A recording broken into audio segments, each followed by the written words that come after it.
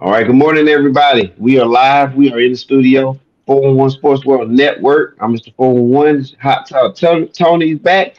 And special guest, NFL legend, JB Winborn. And you can see what team he reps. So when we get to Super Bowl predictions, we already know the answer there. But we'll try to figure out how we're going to get to that answer. But you already know who's rocking with the Niners. And I hate to drop this on you there, Jamie, but I grew up a Seattle Seahawks fan, so and I know you had to share your fair share of battles against the Seahawks over the years. Hey, listen, they paid my boy Julian Peterson a hefty bag coming from San Fran, so I'm with them too. That's what's up. Oh man, that's what's up. How you doing, man? Man, I'm doing good, man. Feeling good, feeling great. Yes, sir. Sound like Outcast right there. All right. All right. Well, we'll play this bumper, then we're gonna get started.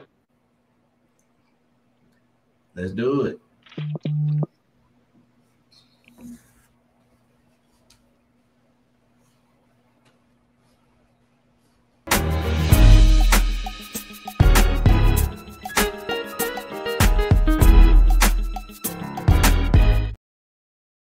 Yes, we are back. It's Super Bowl Sunday, February 11, 2024. All right. Hey, Mr. Jamie Winborn. We definitely appreciate you being on, man. Let's start from the beginning. The city you're from, which is not too far from where I grew up. I grew up in Columbus, Georgia. But tell us where you're from and a little bit about your city. Well, I'm from Wetumpka, Alabama. The backwoods of Wetumpka, Alabama. Actually, it's down. It's like I said, it's south of Montgomery. That's the notable city that people they know the most about. Yeah, man. Wetumpka, Alabama, man. They came down there and found me, man, way in the backwoods down there. You know what I mean? I actually found me by mistake. Wow. Well, I take that back. Some teams knew about me, from the film or whatever, but the college I intended to go to, I decided to go to, they found me by another friend of mine, Reed Tankersley, a tight end. He was like 6'4", 245. They was watching his film because he played defensive end and tight end. And then they just hit back like, yo, who's that linebacker? Who? Because, he making plays. He doing his thing. And that's how I got the offer from Vanderbilt. I initially was going, I had Cincinnati, UAB, Arkansas, you know what I mean? A couple more teams, talking here and there. But, when Vandy came along, it was a no-brainer. You know what I mean? Education-wise, I was like, yo, my coach told me, he's like, you got to go to this school. Because other than that, I really wasn't paying attention to football like that. I was like, yo, I'm finna go to the Marines. I was in ROTC. I was athlete of the year, and my brother was a Marine. My little nephew just graduated. He's going to be a Marine. My cousin, also, Jarrell Bradway, he was Marine. So, so that's what I was been, trying to do. Yeah, but Wetumpka's a nice place, man. It's a lot slower. Obviously, I live in Atlanta right now, but Wetumpka's a nice place. I'm getting ready to do something, build me a house down there or buy something down there. Okay. So I can have land. I'm a country boy at heart, so I need my land and I need my space and my peace away from people. All right. Well, how did you get started in football? What gravitated you to football early on? Listen, I don't even know. I don't know where I got this from, right? But when I was really, really young, I want to say about 4 years old, 4 years old, right before I got my first pads and stuff in football, I used to put the socks in my shoulder like this. Tell moms, and I would tell my mom, like, Mom, I'm gonna play football. Now I don't think I knew nothing about the NFL or all that there. I just, kids throw footballs around the neighborhood, and I was like, yo, I'm gonna play football because pick them up. We used to play pick them up, bust them. Okay. Yeah. I don't know what they call it in this city, but you throw the ball up, whoever catch it, go run that way. That's 1 point. You score over there. Then you got to come back, and if you get tackled, you got to throw the ball up. Whoever catch it, it's on them. Yeah, that's what we was playing. You feel me? So, I just like the competitiveness of it. I don't know. And then my mom put me in it, and at the YMCA, and like my first practice or I know my first game, I don't know how many touchdowns I scored. I just lost count. We just, I was just it, man. I used to play running back. That was my thing. Yeah. Okay. All right. So Man, how you go tell you got transition? something to say there? Yeah, how you transition from running back to linebacker, man?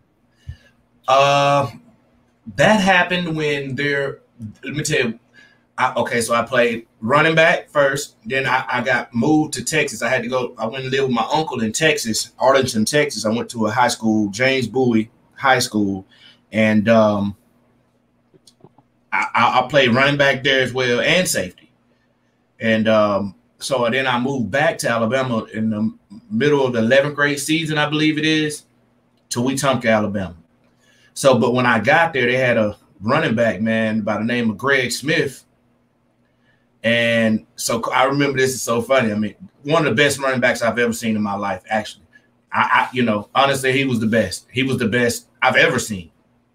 I think it was like I got there like the 6th, 7th game or something like that. I mean, he had some ridiculous number of touchdowns and yards. And I was just like, well, so what is this? Is this his last year's stats? So, I mean, what's these stats? And they was like, no, that's what he has so far. I said, oh, hell, I ain't playing running back. So I get to, okay, I played, so they put me at fullback, just, try me out. And I would go up, I'd do a good job on the linebackers. And I guess the coach was like, just put him at linebacker. You know what I mean? Even though I played it some, in Texas, and after he put me there, I never left there ever in my life. It worked out for you, bro. Yeah. Coming from Wetumpka, Alabama. Yeah. Through the second round, going at Vanderbilt. I went to the all SEC team, all American. Yeah. Led SEC, all that, man. Accomplishment right there for you. Man, you know what? I ain't gonna lie, man. I'm blessed. Just recently they put me in as an SEC legend. Wow. And I was really, what really made that moment special was I got to go in with a couple of dogs that I used to play with.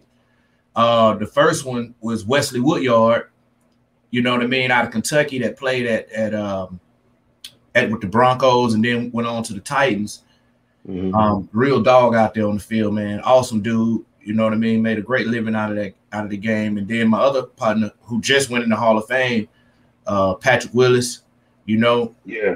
All of these guys, I got to go in with those guys. No Sean Moreno, you know what I mean? Joey Kent, UT's all-time leading passer, you know what I mean? Shane Matthews, what's my man, dang, I forgot his name, out of South Carolina, awesome running back, not Ratliff. I think it is Ratliff. I'm not sure. I can't remember his name right this second, but I got with a lot of guys that I really had a lot of respect for in the game. And that was, a real special moment for me. So I really was appreciative of that. Hey, man, with numbers like yours, bro, it's no wonder why. 377 tackles. Yeah. Yeah, that's impressive. 16 sacks. Yeah. You put up some numbers, bro. Listen, you know what? I'm going to tell you what's crazy, right? So when I went to what you don't see right there is my tackles for loss on my in college, right? So we had this thing called, the top 100 greatest 100 players of Vanderbilt or something like that. Okay. And they was reading all my stats and they said something I didn't even know. That I still hold 2 other records for tackles for loss in the season. I still got 2 of them. I was like, dang, I didn't even know I had one. I can't remember having. So Vanderbilt reached back out to you and want to honor you? Yeah. They did that. Actually, we did that at homecoming this year, and man, great moment. Crowd went crazy. All of that, man. Just appreciative that somebody respects the hard work that it took and that I put in, man, and that meant a lot to me, especially coming from my alma mater. Yeah, man, there's another a decade removed from it, bro. You still being honored. That's your stats still holding. Yeah. 10 years later, bro. That's an accomplishment. Yes, sir. Yeah. I'm very grateful. Yeah, definitely. Speaking of Vanderbilt, let's see. Casey Hayward, he's out of the Yeah, Perry, yeah, Georgia area. You familiar with mhm, him as well? yeah, Okay. yeah. Ball. Yeah. All right. Yeah, that's very good. And we got a guy in the Super Bowl too, by the way. Owen Burks, number 48. Okay. Yeah, Hmm. yeah, yeah. That's my dude. Yeah, yeah, that's my dude. Matter of fact, it's so funny. When I went back to Vanderbilt one time, I took my family there one time. He was hosting us and showing us around and stuff. And I just thought that was so neat. Then now he's at the 49ers and he done made it to the Super Bowl. And I'm like, yo, that's crazy how time flies like that, and how you keep putting in that work. Mhm. And he made it somewhere I'd never made it to. We never made it to the Super Bowl. Hmm. You here you are, I think, yeah, again. So, it's awesome, man. Oh Yeah. yeah. Oh yeah. Big shout out here to Corey. He lives in the Atlanta area as well. He says salutes to everybody, to the fellas. What up, Uh, Corey? Big shout out to OG $2 saying Yes, what sir. up, players. We thank OG $2. We thank Two Corey dollars, $2. for all they do. Yeah, we appreciate Bro, them. bro, $2 know Appreciate. everybody. I'll tell you. I mean, the $2 stretch, man. But Need to have him up here 1 week, bro. That's an old school player right there. Gotta know yeah, it. yeah, we gotta get him in here. Oh man, hold on, somebody's at the door. Oh, let's see who's at the door. All right, hey, we got a young fella that's gonna join in on us. Cole from the low, Colby. We're gonna get young man Colby here. He's over at Georgia State right now. I think that's where he's going to school. Okay. Young guy in the game, and he Young up loves and coming sports. podcaster, man. He's Cole from the low. He got a dope channel, man, and we couldn't take this opportunity to have you on here without giving him a chance to get him a little shine in and spit and Oh talk his yeah, talk. no doubt. No doubt. Yeah, Yeah, we gotta link up, absolutely. man. We put you on, man. You know what I mean? Hey, we definitely do that. That ain't no problem. Yeah. Hey, man, All we right, really appreciate you doing this interview too, bro. No yeah, problem. man. We love it, man. And Carbon Q, big shout out there. Says what up to everybody. And back to you, Carbon Q. Shout out. Man, appreciate you being up this morning with us on this Super Bowl Sunday. All Oh, right. Yeah, I tell you, we're gonna get to that. I can't yeah, wait. yeah. I think you gonna pick the Chiefs, Jamie. But Okay. Okay. but you did mention your home city, and you mentioned some, off the camera earlier about, Mhm. the city, and they had something there that's very unique. You want to touch on that just for a moment about Uh oh about yeah, the yeah, yeah. About the prison that they have there. Is that mhm. you talking about that? Mhm. Well, Yes, yeah, sir. yeah, we got the only women's prison there, and like I said, growing up, there's a lot of things going on. They got half of my family in that thing, probably. You know what I mean? And mom spent some time there, and a crazy funny story. So I was playing with the 49ers one time, and one of the coaches had his wife was doing a documentary. We were just sitting on the side, just talking. And this is back actually when Dan Quinn was there, right? Okay. He was assistant guy right then. And we were talking with one of the coaches, and he was telling me about his wife. And yeah, he was like, yeah, she's doing a documentary on Tutwiler Prison. And I said, Tutwiler Prison? I said, well, shoot. I said, man, yeah, I know where Tutwiler at. He said, yeah, that's in your home. I said, yeah, man, my mom's in that thing right now. You know what I mean? And he was like, yeah, you think I can talk to her? I said, well, we might can make something happen, and they actually got to talk, and that helped her out and helped him out, so Hmm. that was kind of neat. Weird how I'm all the way in California and somebody has this going, and just so happened, moms was in there at that time, but no knock on moms and nothing like that, you know what I mean? But Yeah. she was going through something at that time, and yeah, I thought that was neat. I mean, I thought it was crazy. Like, I'm 3,000 miles away, man. Man, that Yeah, is awesome, man. Yeah.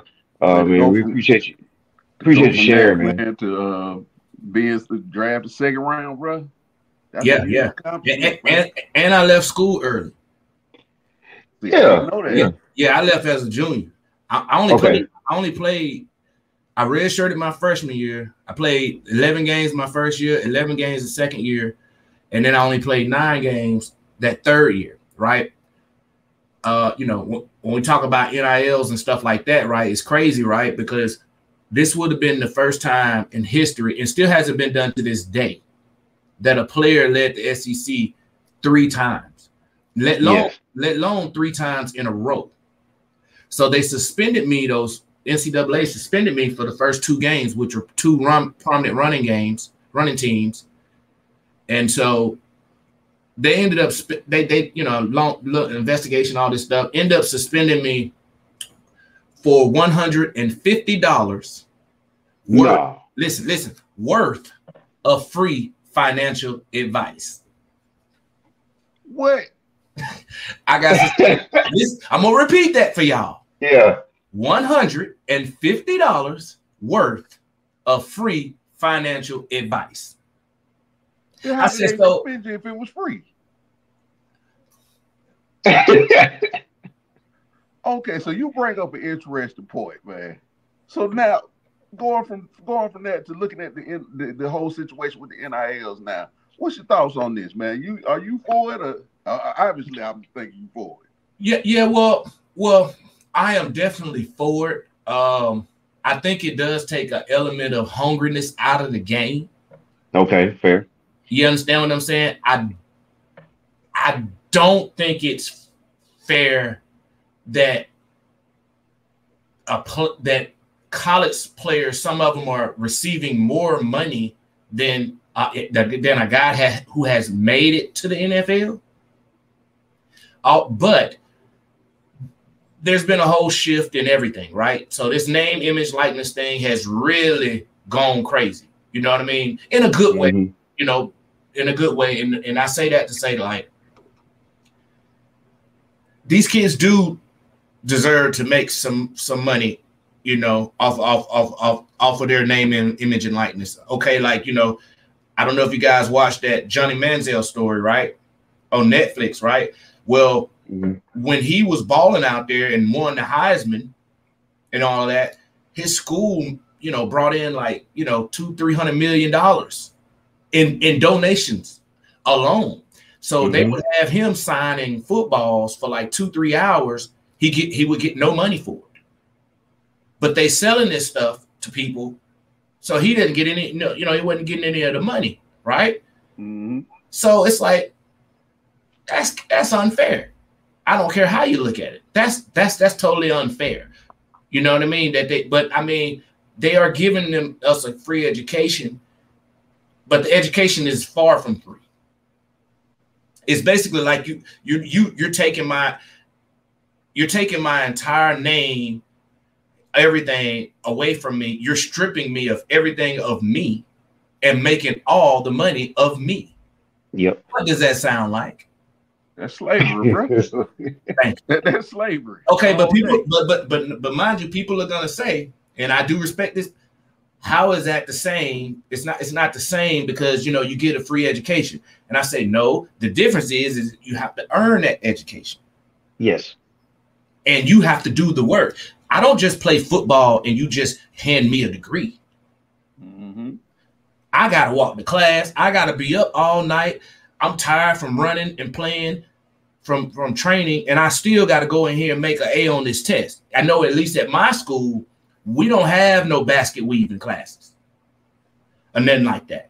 No, not to other people, but I'm just saying, every time I would go to class, there was never more than 4 or 5 blacks in my class, in any class that I went to in college. So there's a pressure there to perform. Because people are already looking at me and saying, oh, man, he couldn't even be here really if he didn't play football. But my mind saying, oh, you got me all the way messed up, homie. I was 1 of 3 blacks in the honors classes at my high school anyway. I know I deserve to be here. And matter of fact, where your grade at? Because here go mine. You know what I'm talking about? Yes, so I had a chip on my shoulder about that. That stuff really meant something to me. Because I know I couldn't be in school and I couldn't be looked at. And here I am, a high-profile athlete at the school. I got billboards and stuff up and all of that. So they definitely staring at me. They're really trying to look at me and see if he cheating somewhere. He can't cheat when his grade higher than theirs. Hey man, you better come with me, man. Bang bang. Hey man, talk your talk, bro. Talk your Hey talk. man, there it is. Love that. Love that. Love that. Hey, so with the NIL, like for example, I just heard a coach. He just mentioned like there's a player that said, "Hey, he needs $1 million just to stay." You know, he's not a starter. He's like a backup. But backups are important too. And so like that's going to dig into your depth of your roster. But what's going on here with that? Like, see that I think that's the next tier to this thing, the next level to this NIL situation where some like even a Nebraska coach, he said earlier a couple months ago, like it's gonna cost me $2 million to get to start. Like Mhm. this Yeah, sounds like NFL. What do you think? yeah. I mean, it's definitely a similar format. Hmm. We're still not talking about the type of numbers that they throwing out in the league. You know, True. the big bag. If they call that getting the bag in the NFL, you can get the truck. You know what I Mm. mean? So it's up to you. But I do see the point that those players are talking about. You know, okay, so it's like this. Okay, based on can you go back to the portal and get anybody else? If you can, okay, I understand that. But if you can't go back to the portal and get anybody else, those guys have left. I was a backup, but now I'm your guy. Now's the time. Hey man, you need to run me some. If it's about bargaining, you need to run me some cash. Now you are taking a risk. But if they can't get anybody else, is it really a risk? It's just good timing. That's it. Hmm. If Yeah. you understand what I'm saying? I mean, just like Yeah. the NFL guys, the amount of money being paid starts with the guy who sets the market. Mm-hmm. After him, you may have a guy that's nowhere near his caliber, but he falls within the time that the market is what it is. So you have to pay the man. You know, so I'm curious on that situation, and if I'm not mistaken, you're talking about the running back, the guy that came that's third string, and now is coming up. Yeah, I You're know. right. Well, I want to see how they do handle that. You know what I mean? And hey, he may be asking for $1 million, but hey, I settle for 3-4. I think I can get on with that. I think that's his strategy right there. Because that's what it is. But Yeah.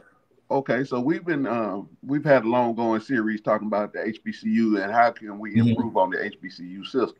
So you mentioned earlier how you were kind of for the NILs but kind of against it. How would you structure that for like the HBCU setting who don't have the money as the PWIs to pay these kids those $1 million contracts, but they still want to get paid? How would you structure that in the HBCU system? Well, see, this is the thing. The HBCUs, the problem that they having over there is that they're not getting the exposure deals. Mm-hmm. Okay. Because that's where ultimately all money comes from, exposure. You know what I mean? And for people that don't understand that, there was a playoff game that was only aired on the network of Peacock. So basically, Peacock had bought the exclusive rights to a game, right? So it works like this. The SEC, you know what I mean? They make these deals with these networks, Big Tens, all of these big conferences. They make these deals with networks to show the games. Who is allowed to show the games, right? Mm-hmm. So that's where a lot of the money comes from, and then also boosters and stuff like that. The school has the money that comes in through that way. Well, the problem is that the HBCUs don't compete in that area as far as the viewings and what the exposure deals. They don't really get into those deals, right? And that's why a lot of people were so upset with Dion, is because Dion was able to affect that. You saw people were talking about HBCUs and wanted to see what was going on down there, and because he was bringing people to that. It's it's kind of like basically Taylor Swift had went to the HBCU. He's our Taylor Swift. Right. Yeah. You get it? And Yeah. Definitely. so when he left, everything left with him. So now the bargaining chip to get the exposure is less likely to be able to happen, that meeting, because you don't have a Dion down there. You don't have a Swiftie, down there. Yeah. See, when you had Dion there, what that was able to do was open up the door to make a bigger deal. Because if you get bigger contract, the school makes more money, right? That's upfront money, man. Once you sign on that line, look, y'all bring y'all own cameras. Y'all just make sure to check here. That's how that work. So that's the problem we have is that with the exposure. I don't think it's the level of talent, because arguably I could go down a list of guys that come from HBCUs that are Hall of Famers. Yep. Tremendous players, had great careers. You know what I mean? So that's not the problem. It's how do we monetize the HBCUs, right? Great perspective on that. So do you think having former players like yourself and different players that have joined the HBCU in the coaching capacity, do you think that's going to help further that process along to where they do get those major deals? I mean, without a doubt. See, it all stems from the main level, which is the NFL. So, a guy has to have some experience at the main level, whether that be playing, coaching, or whatnot, right? Right. He has to go back to that level, which is a different conference. All of this, obviously NFL is what it is. But what I'm saying is, there's a notion out there that that the talent in the conferences and HBCUs and stuff are not equivalent to the talent in the big Division I schools. But that is not true. Obviously, now there are some bigger players a lot of times and stuff like that. But I mean, the battle is just something that is just too much money on that side. Mm-hmm. You know what I mean? Because it's just too much money on that side. But I do think that when coaches, players that with experience come down and validate that more, that is the start on how to get people down, get more eyes on it. And no matter how you cut it, if you can't get on TV, it's not going to be enough money to make a significant difference. And that's just a fact. You know what I mean? You look at the podcasting industry now, everything is about viewings, right? Super Bowl viewings, college game viewings, all of this good stuff. Well, HBCU schools need the viewings because that's their bargaining. That's your bargaining chip. You see what I'm saying? Now we may have, and now the other way is okay. The alumni, all of those guys, those women, to give the money, donations wise, right? Because there's some super rich people that have attended some HBCUs. Let's start with Oprah Winfrey. Huh? Let's start with Oprah Winfrey. Well, hey. She's one of them. Well, Oprah got a lot of stuff going on too. You know what I mean? I see things a whole lot of ways. You know what I mean? Yeah. Is it her job to just come back and say, hey, okay, well, let me just, let me get him $100 million. You know what I mean? That ain't her job. You know what I mean? Now, because she's done a lot, though, to be honest with you. You know what I mean? But is that really her responsibility necessary? No, it's not. But in the same breath, would it help? Absolutely. It will help. Now we did have an individual that would give $100 million and routinely did contribute to HBCUs and Bill Cosby, but that's another story. And apparently nobody wants to take his money. As well as what you see going on in the world right now. Mm-hmm. See, listen, how do you destroy? You destroy from within. Man, you preaching today, man. Every big time person that we have is on the ropes about fighting with each other right now. Or not necessarily fighting, but the media has them in shambles against each other necessarily. You see what I'm saying? And that's just going to knock off about 20 of our best people. We've already had it, if you do wrong, you do wrong. You know what I mean? But it is what it is. But that's all I see out of it. I don't see anything else out of it. You know what I mean? And that's the thing. Bill Cosby, like you said, was doing this and this and that. He's out the way. That piece off the board. You know what I mean? So yeah, we got to really take a deep look at that. You know what I mean? Yeah. I'm not making any accusations. Let's be clear about that. But we need to take a deeper look. And you just mentioned something real that was important to make sure we go back on, is that you did say like there's a lot of blacks that have, I'm paraphrasing, but have resources that would definitely help. But you also mentioned alumni. You mentioned key people like that, and just black people in general. I think I'm just adding on top. Mm-hmm. Well, I think you kind of yeah. But we're gonna carry on going with it. I think that see, this is the thing. One, I'm gonna be 100% honest. Is everybody? One of the reasons why I went to Vanderbilt was because I thought that was indicative of what life is really gonna be for me. You understand me? Expound on that, bro. Okay, well, I don't plan on being around nothing but black people all my life. Okay. Because I know, unless you in Africa, and even in Africa, hell, that's just not what I'm gonna be doing. I know I've done a lot of reading. I got some good white friends, some Indian friends. I got all kind of friends.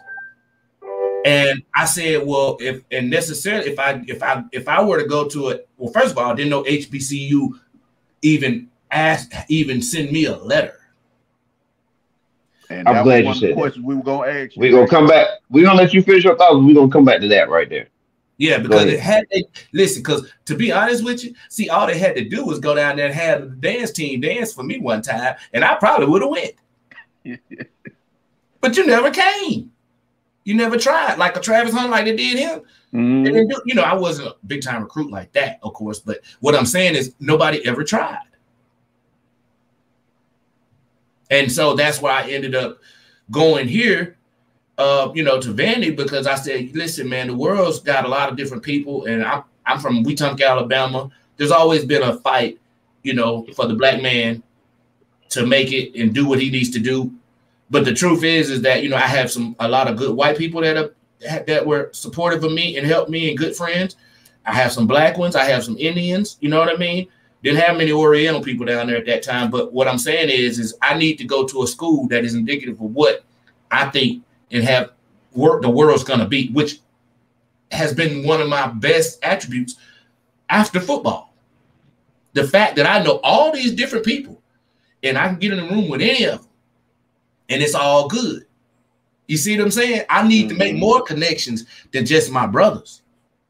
You feel me? That's how I felt about it. Is that right or wrong? I don't know. You ask me, I'll tell you what the story is. You know what I mean? That's a different perspective on that. And I can respect that. I definitely see the advantages of it. Yeah. Well, I mean, I just want to be able to, I don't want to be in a box. Is how I felt about it. I don't just listen to hip hop music. I like Red Hot Chili Peppers, Nirvana. I like a couple country songs. You know what I mean? I like some R&B. I'm diverse, so I'm that type of person. So it made sense for me to do it like that. And then I also understood that back then your whole career, you couldn't just jump in the transfer and get out of here like you can. Right. So when I went to college, I had the understanding that, hey, all it takes is one coach not to like you and your whole career is dead. So at the end of the day, I wanted to have a strong education behind my name just in case something doesn't work out. And that's a great strategy to go by. Before we get too deep up in here, I want to introduce the young man to my left, Cole from the Low. Cole, introduce yourself, bro. Hey, good morning, gentlemen. Sorry I was late.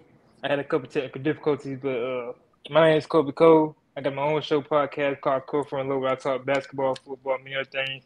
I've been on the show with Mr. 401 many Okay. times. Mr. Hot Tub, finally good to meet you face to face. Hey man, you know That's And what's thank y'all for up. having me. Good to meet you, man. he's a young up and coming Absolutely. podcaster, man. Hey We want to man, give keep it going. Keep give it him a little going. shine, man. Let him get on here and Listen, we gonna have to get each other number. We're gonna have to link up, you know what I mean, and make something happen, man. I got a couple connections I can put you on some things, man. It's a good positive thing you're doing with him too, man. That's a blessing. You feel me? That's the right way to go. hey man, that's huge for you, Kobe. Oh yeah, we gonna definitely link it up. Hey man, listen, man. Hey man, this thing right here, golden. Ain't it, man? You hear me? Hey, look, I ain't even go to Vegas, but man, I'm all in Vegas right with this thing. And I ain't talking about no IG.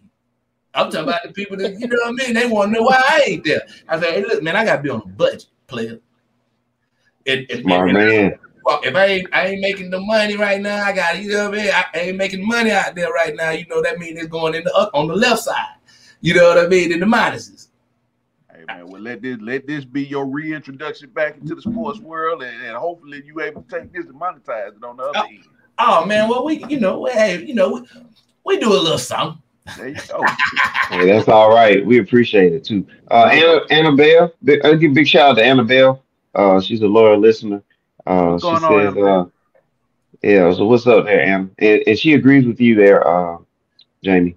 It's a Yeah. tricky situation. The HBCUs don't get the big TV deals, which puts them at a huge disadvantage. Because if you ever have time, anybody, just look and Google some of the contracts and the money that these conferences are getting for the viewing rights.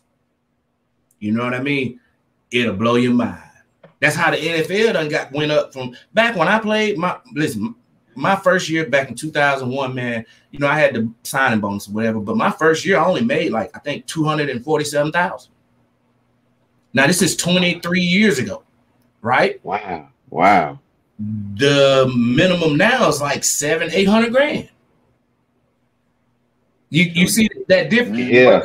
It ain't just because new players are coming. What it is back when I played, there wasn't very many cameras in our locker room other than our team camera and NFL Network.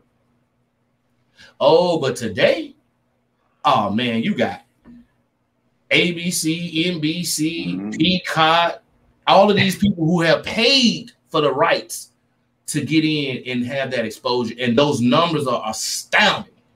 What the NFL itself has made or is making. And that's why the money is gone up. And that's why when a owner of a team bought a team and it was like 25, how many she might have bought it for, 30 million, 20, 30 years ago or something, you know what I mean? Or something like that, right? And and it's worth $5 billion. I mean, like $1 billion now. When Jerry Jones first bought the Cowboys, look at the difference in what he paid for it and what it's worth today. Right. Yeah.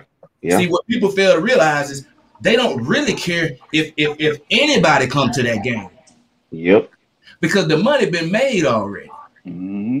You did. See, it's about the exposure. You know what I mean? It ain't about they make a little money. The stadium makes money. How much money you think we making off popcorn, man? See, nobody ever thinks about that. Yep. Really? Popcorn? Yep. Hot dogs? A jersey here and there? Now the 49ers, just this time, we just set a record. With since the regular season just ended and playoffs up to now, we've made like 25-30 million just off of jerseys.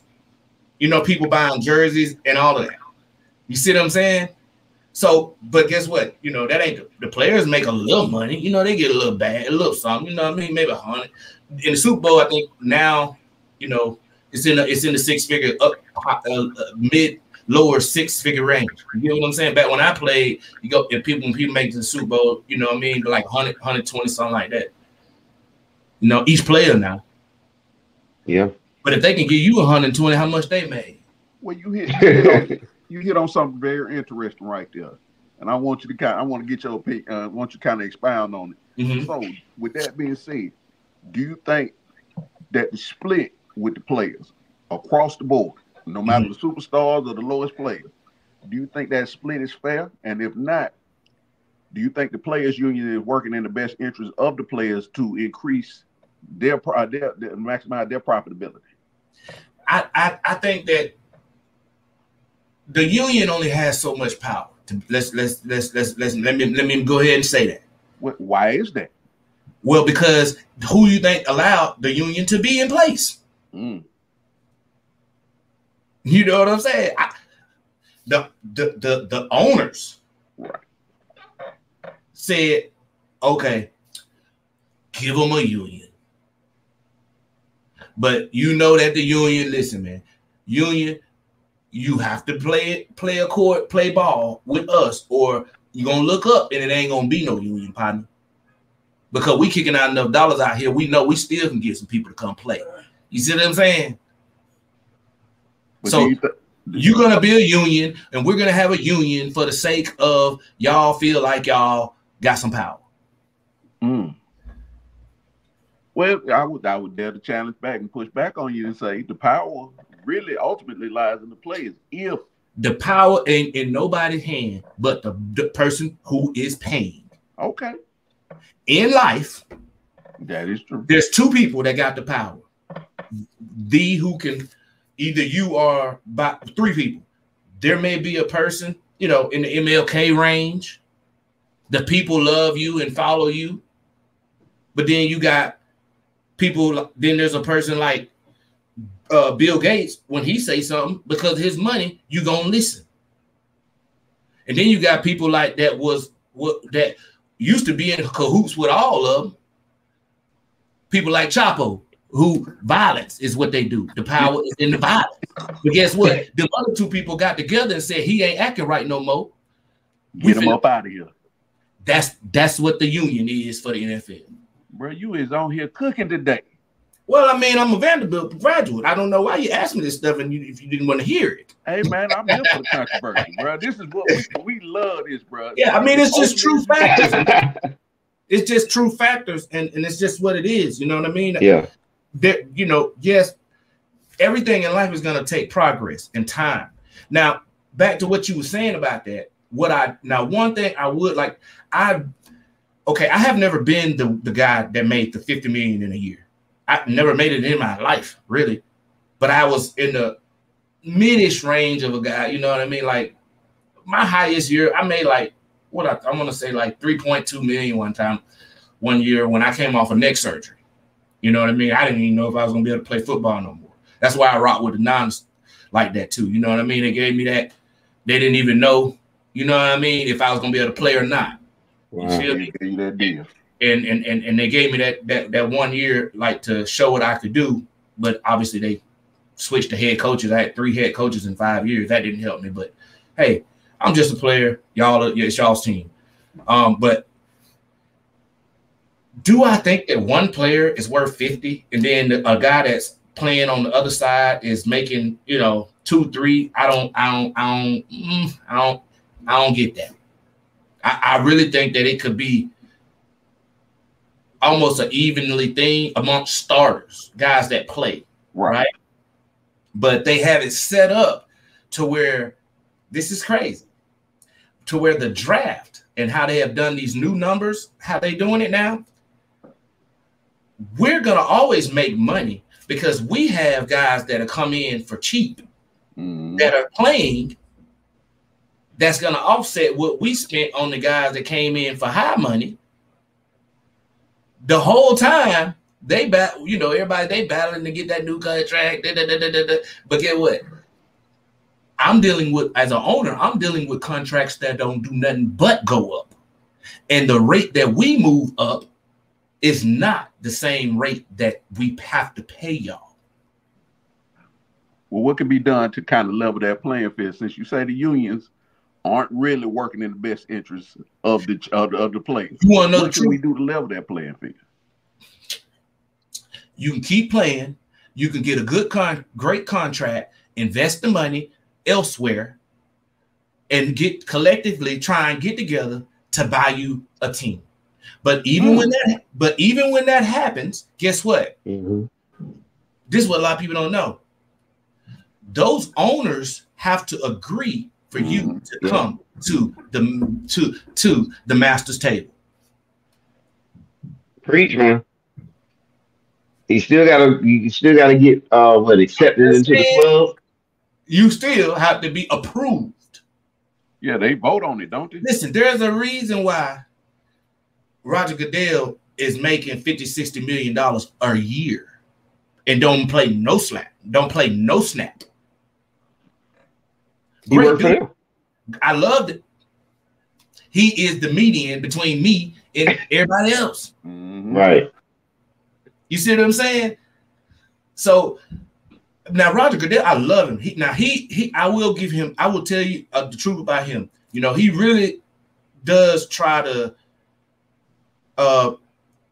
he tries to work for both sides and tries, and he's a good, honest dude like that. You know, it's like, look, your talent is football. Their talent is they already had the money. I need you to do this and keep him happy. He tries to, he's like the lawyer. You know what I mean? That's what he is, actually. He's the lawyer. The owners are the judge, and you are sitting in court saying, but you sitting in court is really you playing sports. So Goodell just say, hey, what would you like to do? We like this. And they say, hey, would you like this? He say, hey, man, going out here, we ain't going to give them that. You tell them that stop doing that, pick something else. That's not even negotiable. And if they say that, it is dead. That's the power that they have. I mean, if I own the team, to be honest with you, I'm going to be the same way. You ain't finna come. You work for me, man. You ain't finna come telling me what to do. Well, they got people out here running the ball. Supposedly, the union is supposed to, now this is what's told us. But like we fund the union. Mm-hmm. We fund the union who you think fund the union? There you go. Well, keep pulling. Wow. Keep pulling that curtain back, man. Give us that behind the scenes. Hey, man. Hey, it gets deep, but guess what? I am appreciative of all of it. I ain't gonna lie. Y'all listen. People always say, "Why you rock these 49 like this?" Listen, man. I ain't had to work a day since I stopped playing. Amen. Okay. Sure. So, and they asked me mainly why. I said, well, they didn't have to choose me. They did not. I was the 47th pick. There was, I want to say, 240-something picks that year. 242 picks. Yeah, they didn't have to put that pitch. They didn't have to make that picture happen. They didn't have to. So I'm forever loyal for that. That's just how I rock. Now, other teams gave me something too, and I appreciate them for the opportunities too. But see, coming out of college, they are the ones who changed the life by saying, I believe in that little kid from Wetumpka, Alabama. They ain't won no games. They ain't win no games down there in Vanderbilt. But I think that we can make this kid and have him playing. And plus, they blessed me. I had never been to the West Coast. Hell, when I got drafted, I thought I was going to L.A. by Tupac them. You know where they was at. But I ain't know nothing about no San. I looked at my ticket. It said San Jose. I said, what the hell I'm going to San Jose for? He country, boy. I went to San Francisco. Ain't what I'm going to San Jose for. Oh man, that's real stuff there. But by the way, there was a couple of difficulties there, technical difficulties. I did not get to hear your comment when you said that no HBCUs recruited you. Why do you think that happened? You know what, man? I don't even know. I really don't know, man. See, here's the thing about me too. Where I'm from, man, there's not a ton of people that went to college, that I know of personally. You kind of go to school, go to high school, you do your best, you go work at Russell down the street at the plant, or something like that. You start your life, you find a girl you want to marry, you marry her, you start having kids, and you work. Mm-hmm. That's just the way that we do it down there. You know what I mean? You become just be a good person. And so I didn't know much about colleges and stuff like that either. But when I went to Vanderbilt to visit, not only was it a great college, we were surrounded by black colleges, TSU, MTSU, Fisk, Meharry. So what they did was they tricked me. Well, it's not a trick, really, but they took me over there to around where the black schools was. Yep. And I'm like, yo, you know what? This was a 5-minute drive. I'm like, I could go to this school. This school good. Like, I could go across the tracks and get loose. Oh, I'm coming. Hold on, because you just that's interesting. So you can tell me the PWIs, the Vanderbilts, are using the HBCUs as a recruiting tool to get players to come to them? Why wouldn't they? It is no. I don't mean that in a negative way. No, I'm not saying it's an advantage that you have when you're smack in the middle of Nashville, Tennessee. You just cross the track, and then you have Fisk, Meharry, TSU, all of these schools over here. And they are jumping over there. It's bumping over there. See, I got the luxury of playing. At the end of my career, I also went back to play for the Titans for 2 years when Chris Johnson went for 2,000 yards. Oh, yeah. But I was already who I was because of what I had did in college when I came back there. See, I worked at Crest Cadillac in college. I used to take Coach Fisher, deliver his cars to him out there in Bellevue. They had some temporary camp stuff out there.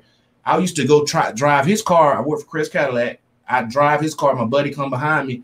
We drop Coach Fisher's car off, and then we go back. And then that's how I got to see what the NFL pros was doing. So we had a long history there with all of that stuff too. You know what I mean? Like, I took full advantage of Nashville when I got there. I wasn't just over there on the black side having the fun at TSU. I've been banned from several parties. Back then when we used to have fun, it wasn't even a good time unless when the club was when the party was done, you didn't have a shirt on. You got all the fraternities, sororities, all it was just great, but this is not where I attend school. I attend school at Vanderbilt.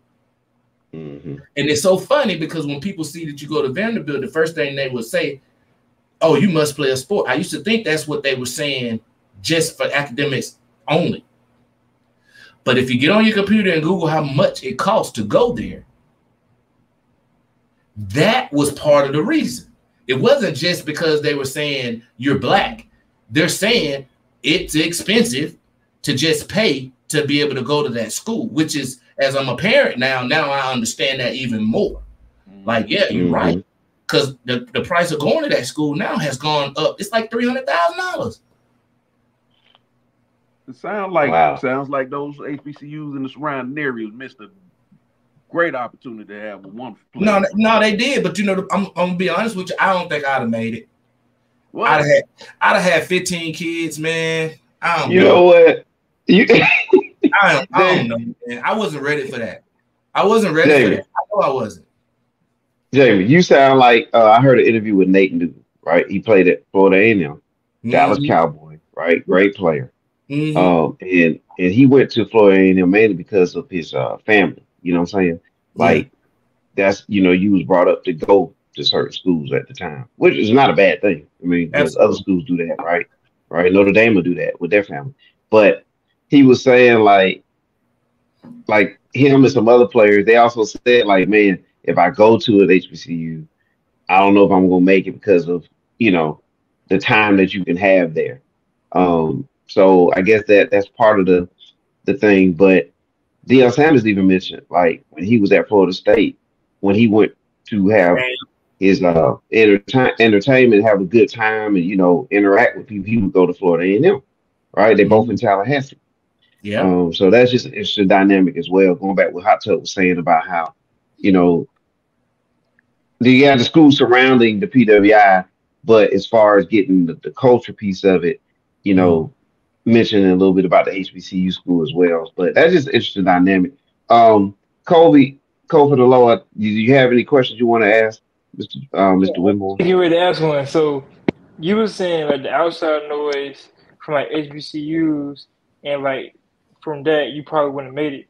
Was there any outside noise at the PWI that affected your game plan or you being there? Since it's a Uh, whole different atmosphere.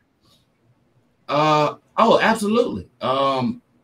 It's absolutely. It's okay. This is the thing.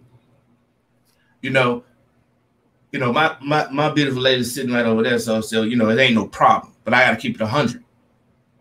At the 18-year-old Jamie Winborn loves some sisters, and we had some awesome ones there at our school too, right? Mm-hmm. But what I mean is, we also had a lot of other races at our school.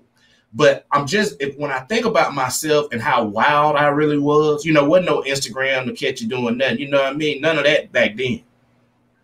It was just, I just say, I have a lot of respect for guys that I know that went to an HBCU just on the mere fact that like you didn't leave there with like 100 kids. I love our sisters. I love, it was just like a feeding ground. I don't know if I could have stayed as focused. Cause see, at my school, there's more of a spotlight on you at all times because there's not a lot of you here, black guys. Right. They're checking your grades all the time to make sure you're doing what you're supposed to do at your school. Mm-hmm. You see, like I don't think you were here when I mentioned this before. I don't think I ever had a class where there was more than like 5-6 black people in the class. And that's out of a lot, right? So the pressure was always on me to perform academically. You see what I'm saying? Now you get in just as much trouble with the white girl over here, because we had some of the Playboy had us rated like #1 for white women. So what I'm saying is, so there and outside of that, there was when you ask about was there any other distractions and stuff like that. Mainly once you become in the spotlight like that, it's like you got to watch everything you do. You know what I mean? You can't be over here getting in trouble. Whereas some guys may do something and nobody ever hear about it, right? But I'm not that guy. You know what I mean? Like I really had to watch myself. My picture was up in the stadium. My picture's up on billboards. I ride down the road. I'm seeing, so of course people have to watch myself. You know what I mean? And just be careful of things that could come about. But I did have great mentors around me, guys that try to keep me in line and try to help me with decision makings and stuff like that. And that kind of helped me. You know what I mean? That really helped me. But I just know myself. And maybe I'm just speaking about myself, but I've gone, put it like this. When I go back to my homecoming, I usually go back to TSU homecomings and stuff too. Mm-hmm. You see what I'm saying? Like, because that's my culture. Yeah. That's the difference. They're my culture. Vanderbilt is my alumni just by nature of me, who I went to. You see what I'm saying? But TSU, MTSU, those are my people. So obviously they play the music that I like a lot more. However, I know the music on this at Vanderbilt, the alumni side too, but it's not really my music. If you understand what I'm saying. No, we definitely understand the culture. Yeah, we understand. We got a question from the chat. Okay. And I'm gonna shoot that over to Kobe to ask that question. Cool. So he was saying, what is like your thoughts on the weight room when you was in college and like your work ethic in the weight room? Like, what's your opinion on the weight room? Oh, it's like air. You better have it. You better get in there and get in it, because see, this is the thing. Let me make sure I'm understanding your question right. You're not talking about it in comparison to something. You're talking about how important is the weight room. Yeah. Like I said, it's like air. Because what happens is a guy may not lift weights right then, and he may just have some good talent. but that's not gonna keep working. It is not gonna keep working. Cause see, there's a guy, you don't know him, you ain't never heard of him or seen him, but you're gonna come up against him one day. And when he put them hands on you, you're gonna realize that I should be in that weight room. And plus that helps you from injury, right? Yeah. That helps you with injury. Of course, it's important because it's one of the tests at the combine, right? How many times can you bench press 225? Right. You know what I mean? Right. And when a scout comes to a team, you're gonna always ask, how is his work ethic? Well, inside that work ethic is the weight room. Let me tell you how good they are nowadays. When I used to work out, you could just, you just say you did your workout and that's it, right? Well, when I went back to my college, I was like, man, things are sophisticated now because they have cameras on the weight bench. They have cameras on the squat. I can go in and say, okay, December the 26th, I can go in there, type this player's name in, and I can see every rep that he did. That's where our school is at with the weight room. Wow. And What was your first impression of the weight room when you visited the campus? Yep, say it one more time. I'm sorry, I didn't hear you. What was your first impression of the weight room when you first visited the campus of Vanderbilt? I was amazed, man. Honestly, like I said, I come from Wetumpka High School. We had really the basics in there. And obviously, I don't want to make it sound like we just didn't have nothing. Evolution has evolved. You know what I mean? Like the types of machines, what's available and stuff like that, right? But when I first went there, I was like, good Lord, this thing is huge. They have snacks for you to eat. They come and make shakes for you. Like you got spotters anytime. You got everything you need, man. There's no excuse right now. There is no excuse. This all is available for you. The only thing that's not in here is a person with the work ethic and the will to want to be better and to push themselves. You know what I mean? But that weight room is your friend, man. I'll tell any athlete, listen, man, you got to be in tip-top shape. Like I couldn't count to you how many times I've just collapsed on the ground trying to work out. Like everything, bro. Like I gave this game my life. You know what I mean? I risked it all. And to give you an idea how bad I feel about that, when my third year, remember I was telling y'all about the contract I got, right? Well, all the doctors told me never to play again. I played 7 years after that with a metal plate, 4 screws in my neck. Actually, I just had another surgery like 2 years ago.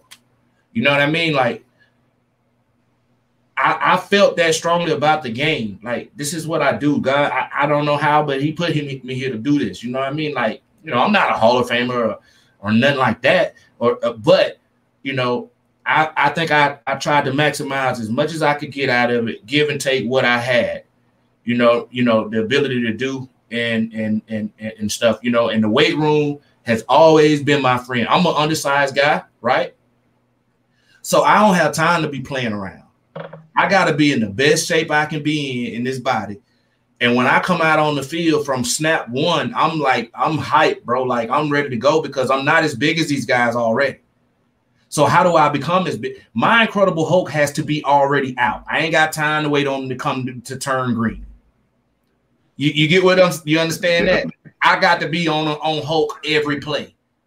And or else I'm gonna get pushed around. That's just the nature of the game. Hell, there's even big guys that get pushed around. But I just knew that I had to give it my effort, the highest effort that I could give it, because I really truly felt like God blessed me to have this opportunity. Millions of people want to do this, man.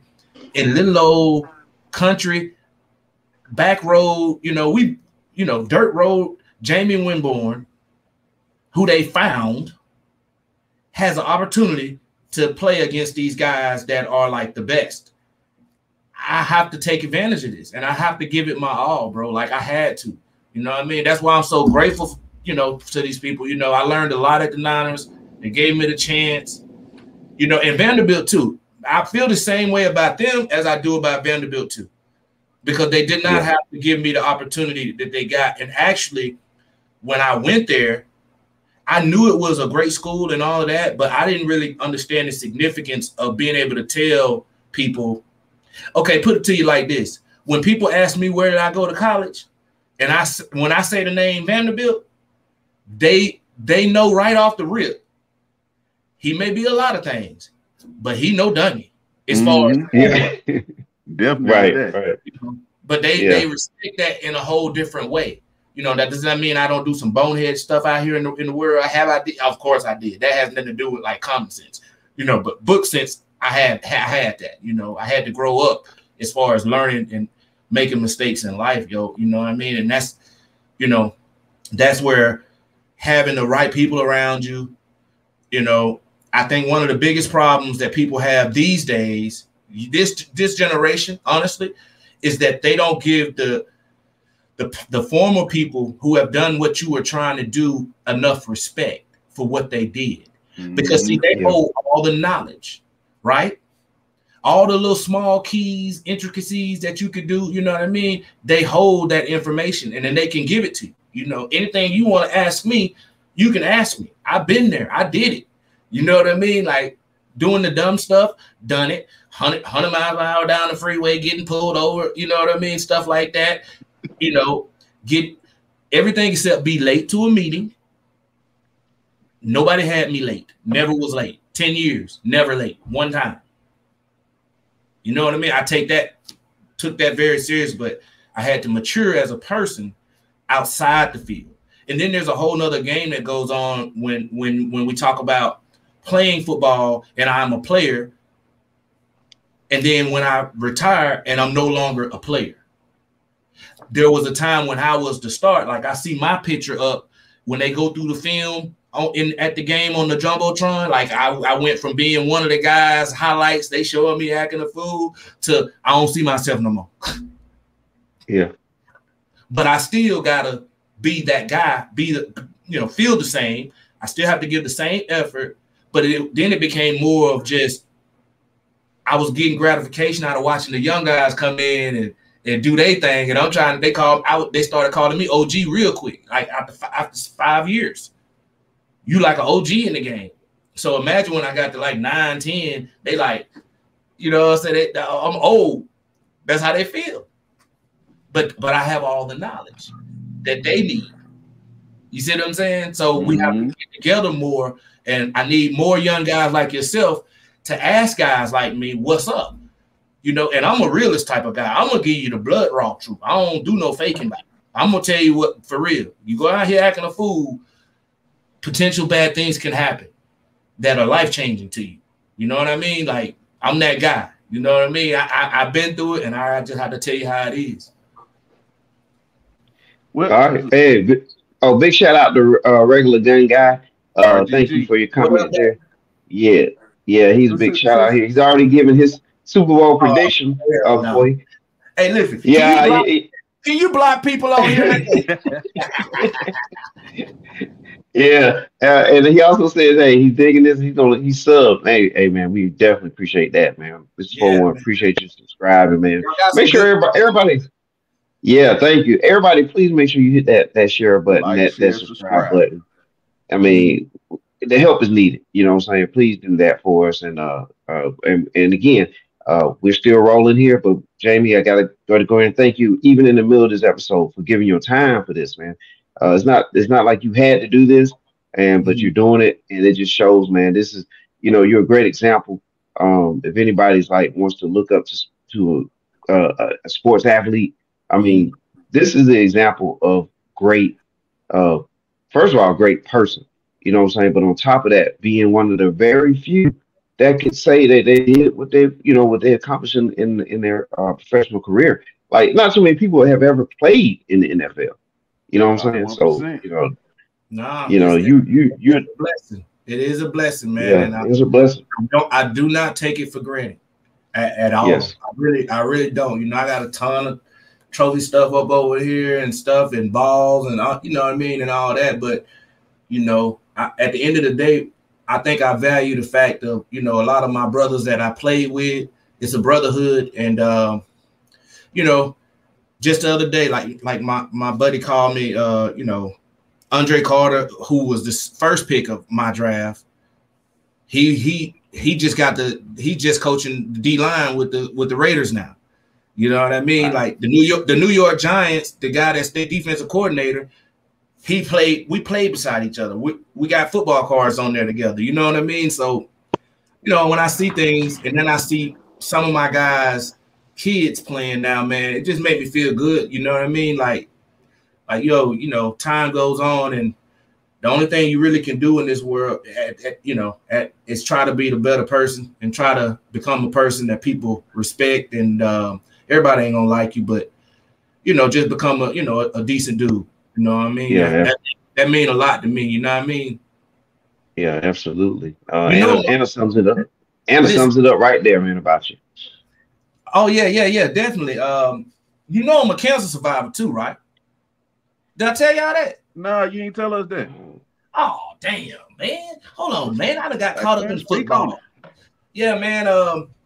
So people would always ask me why I stopped playing, and I was like, yo, this is crazy, right? God work a lot of ways. I get hurt one game or whatever, didn't know nothing about this. On my 10th year, my agent was calling me the following. I kept getting sick, going to the hospital, and they kept telling me it was food poisoning, right?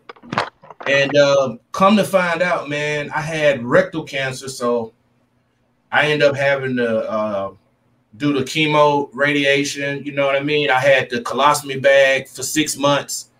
Which, you know, at that point, that's the end of my career. And then my agent kept calling. I didn't know how to handle having the cancer. Right? I just didn't know what to say. I've been this stud guy all my life, and all of a sudden, like, why the hell I got this? Why I got cancer for rectal cancer? I'm like, why I had people cook for me. How this happened? Or whatever. And this is so crazy. I used to have these pains when I was playing for the Titans. I lied to the coach and I'm like, yo, I gotta go to the bathroom. I be in there full pads installed, just bawling, like, oh man, I don't know what's wrong, but I don't have anything to tell the coach. You get what I'm saying? I go right back out there to 907, smashing some more. But I'm hyped in 907 because I have to be, because I'm in pain. That's why I'm hitting. But they think that's just normally me. But this time I'm in pain. So my contract was up for them. I ended up having to have the cancer. I did 6 months radiation. No, I did 25 treatments, radiation, and then I did a surgery, had the colostomy bag for 6 months. By the grace of God, they were able to reattach it.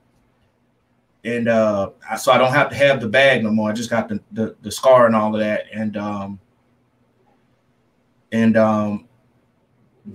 That's pretty much how that happened. But my life was changed forever after that. You feel me? Like, I have what you call a J pouch. You know what I mean? I was cut in certain ways or whatever. So, and which brings me to a lot of things where, I do a lot of work, mainly with mentorship with people that have cancer or, just want somebody to talk to and stuff like that. You know what I mean? I try to talk to them and, just let them know everything going to be all right. Hey, I did it. It happened to me too. You can get through it, just try to smile and laugh as much as you can and stuff like that. So it was dope, as far as being able to speak to people and help them through a time that I know your mind goes 100 different ways. You know what I mean? Like, I'm mad with God. Like, what are you doing? Like, why would you do this to me? You know what I be doing? I got 100 people depend on me. What are you doing? You know what I mean? Like, I got all kind of stuff going through my head. So, and I didn't handle it well at first, to be honest with you. You know what I mean? Like, after that, I felt like I had ran out of time. Like my time was running out in life. So what I do?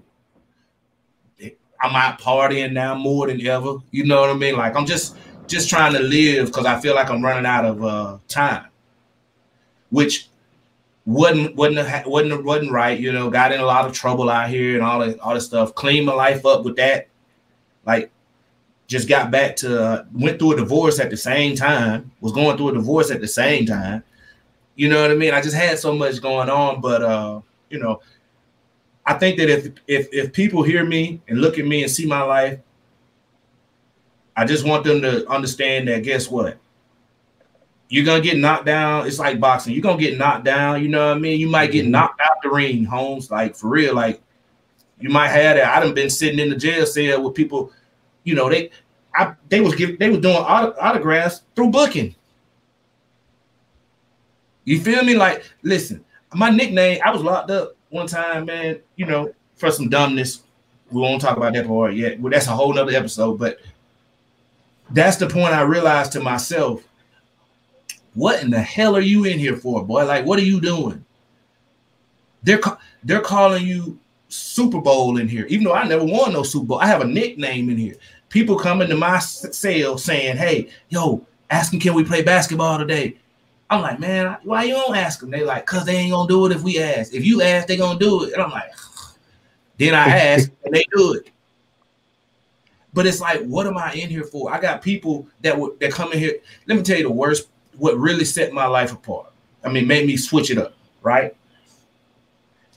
I had a new cellmate that came in. Loves video games. You know what this man tell me? I can't believe this, man. I used to play with you on Madden all the time. And just hearing him say that, and I'm just like, what the hell are you sitting in here? You know you on video games, fool, and you sitting in the cell? Like what? Get your shit together and get back out there and do something good and positive. Because God is telling you, you don't supposed. This is what lies behind. If you keep it up, this is where you go end up. And this is just the miniature end up. I'm just showing you a preview right quick of what it can be if you keep this way. But everybody don't get no preview. You feel me? So I had to get it together, man. But it all stemmed from the cancer. You see what I'm saying? So that's why I was saying I didn't handle everything properly, you know. But I got that back on track, yo, and just start putting all my time into these young kids out here, you know, like just trying to do something to show them, you know, hey, man, it's a struggle in life, but you got to keep going, bro, and you got to put yourself around the right type of people, you know, because everybody don't get a preview like I got.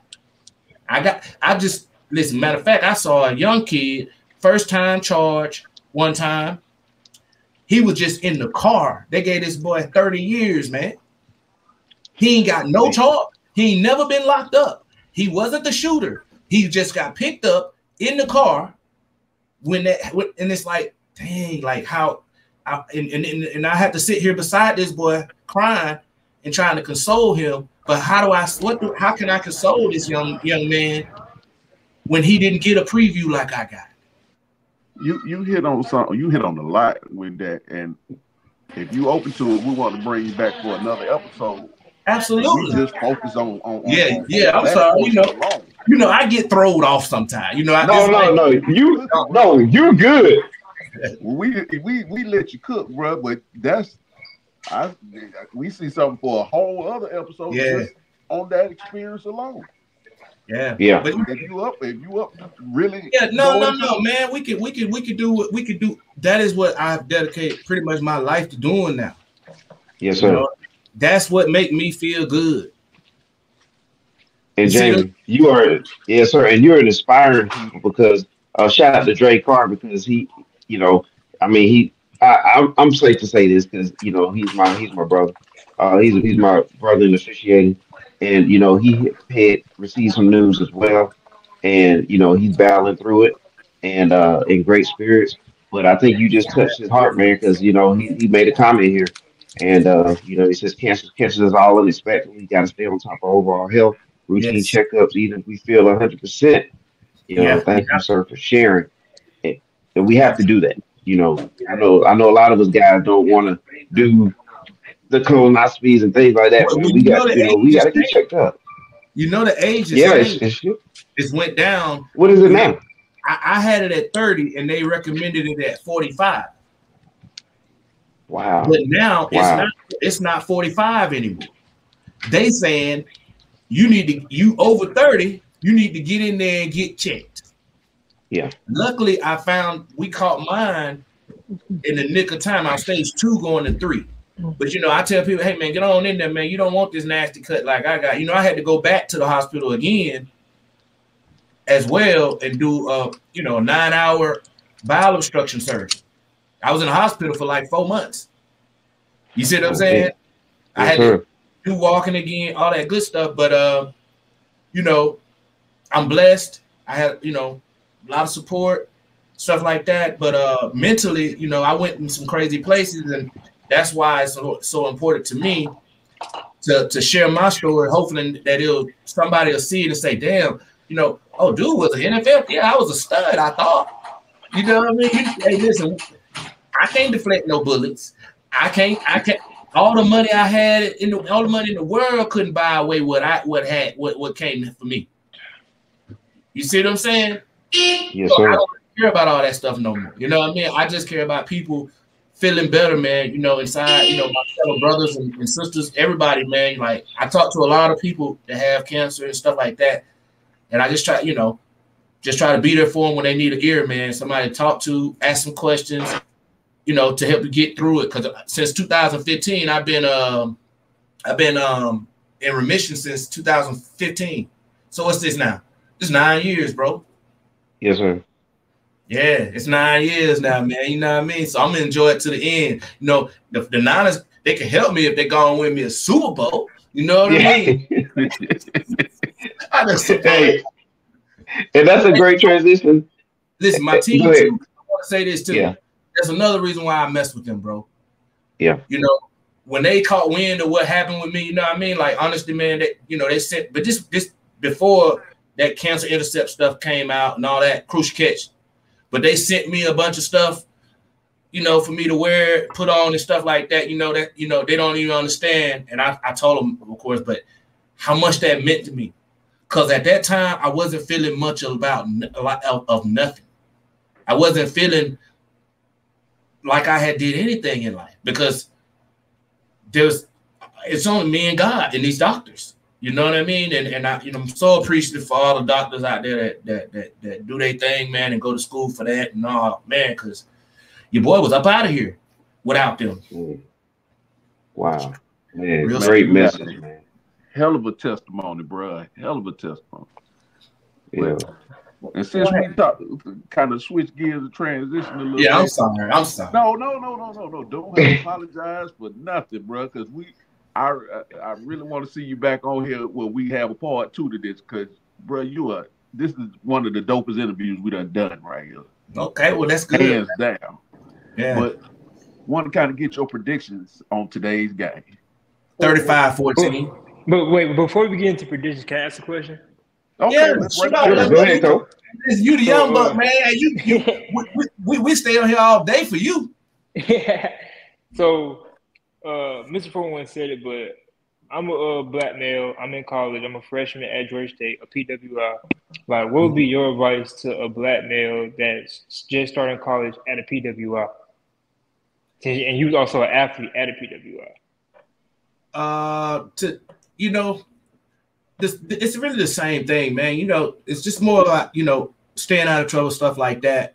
Matter of fact, this week I'm going back to my hometown to speak to my school. I speak to the 8th, 9th grade, I think, the first time, then the 10th through the 12th, I think. And what the topics will be is this: always be cautious of how you are perceived. Now, when I say that, right, I'm really just talking about character. Right? Like who you are. You know what I mean? You got to know what's what, right? You got the twigs, what you call that hair style, right? Yeah. So listen, you smart enough to know that guess what? If I'm on the street walking by myself at night, you know what it could look like, right? So get to where you need to go before it get dark. Or you need to be with more people. Now, I don't recommend them all to have the things on their head because that's just common sense. You have to look. You have to always be cautious of what you're throwing out there. You know what I mean? And so like when you in school, you know, be a respectable person to people, and don't always have to be because you're gonna experience some things that make you want to just go off and fight, like, you know what I mean? Like, who you think you're talking to? But you always take a step back and use your head, because in 30 seconds it could change your whole life. Mm-hmm. You know what I mean? So now, and with that being said, it's like, you know, hey, you may have a professor that you feel like, man, this professor always messing with me. He, you know what I mean? He just got an attitude with me for nothing, right? Well, you got to be smart enough to know that if that's the case, you still got to figure out a way how to pick him to figure out what some potentials of might be on this next test. Don't lose sight of what's going on. You get what I'm saying? That's what I mean by that. You know what I mean? Like, those are the things that I had to do at school. I had a professor that did not like me at all. But by the end of the year, he saw this kid here gives more effort than any of my students. By the time I had an inclination of what was going on, what I might need to be studying. You see what I'm saying?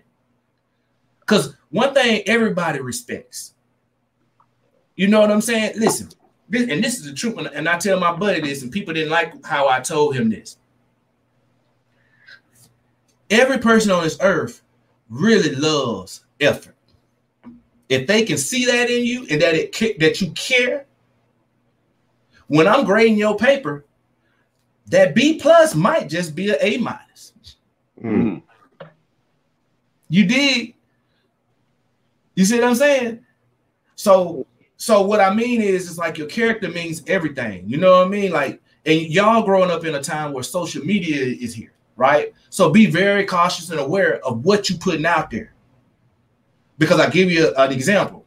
I say, you know, I speak about courtrooms a lot because obviously I've been in them a lot, right? You know, whether it's somebody trying to sue me or something crazy that I did, right? I saw a judge getting ready to let a kid who had been locked up for 10 years, getting ready to let him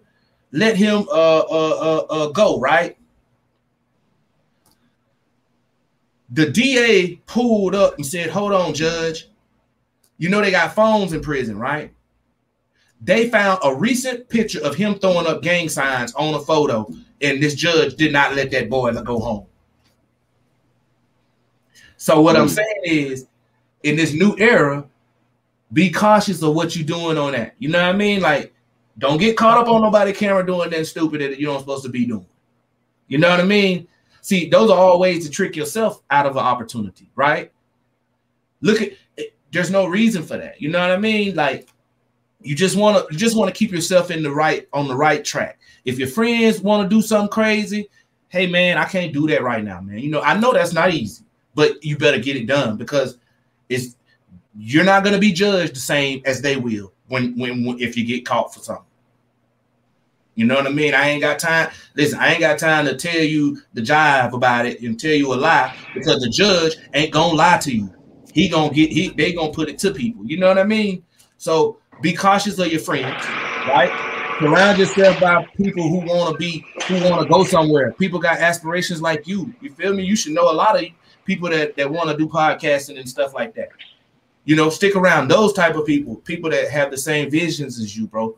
You'll be just fine. You already got the work ethic. You know what I mean? You know one dude, you know what I mean? Jamie Winborn, you already know him. You gonna have his phone number. And we want to make that interview happen with him too. Yeah. So let's make it happen. There it is. Man, like Jane Grant just said, good advice. Oh man, great advice, man. That is amazing, man. That's priceless right there. And look, Jamie, you might have been shooting that message over the code, but look, I'm over here listening myself. Got my notes down, brother. Notes, bro. Oh yeah, you got to, man. You know, I don't know everything, but I can give you my piece from my experience and what I done been through and seen out here. You know, it's you know, and that's how we have to do it, collectively get together and share experiences and knowledge with each other. Cause that's the only way we're gonna get better and make it, man. You feel me? That's the truth. That's the truth. Yes, sir. Okay, so on that note, we'll pivot now to the Super Bowl. I got a feeling you're gonna pick the 49ers, but I is there already a way told that you. you can is there a way you can break down this Super Okay, Bowl? listen. How can the Chiefs win? Okay, How can the Niners win? listen. This is what it is, right? So we know Shanahan been to what, 2 Super Bowls already? Man, don't get me started on the first one. Okay, but that's right. But this is the thing. We have not played the 49ers, we have not played a really good game, complete game in like the last 5-6 weeks, 5-6 games. This is true. See, I feel like it's time to let all of it out right now. And we just need it all to happen for us on the right time. We ain't got to be the better team on paper, even though we are. But that don't matter. We just need to be the best team for 3 hours. Mm-hmm. We just need to be better than them for 3 hours. We know they got Patrick Mahomes and Andy Reid over there. The kid Rice, who is awesome, in Kelsey and the Swifties. We know all about them. Hell, I just heard a song. My daughter don't like they song. Everybody like their music, like her music. She fine. You know what I'm saying? But guess what? But listen, but none of that plays on the grass. There it is. And when it comes to the coaching, right? Shanahan is the son of my guy, his daddy, Mike Shanahan.